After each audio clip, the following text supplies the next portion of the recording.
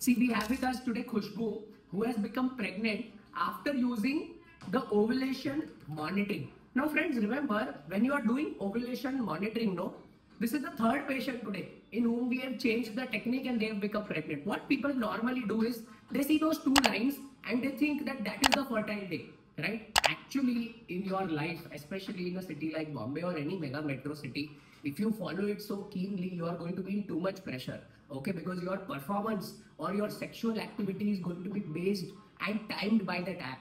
Don't get into that. Remember one very small tip which will change your game. The minute you see those two lines on your ovulation tracking, please combine it with your iWatch or Apple phone or whatever, and you will understand that after those two lines, ovulation will occur sometime in the next 24 to 36 hours. That is critical. The egg will stay fertilizable only for 10 to 12 hours inside your body.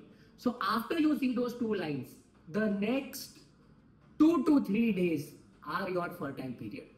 It's not mandatory that you are supposed to have intercourse on that day itself.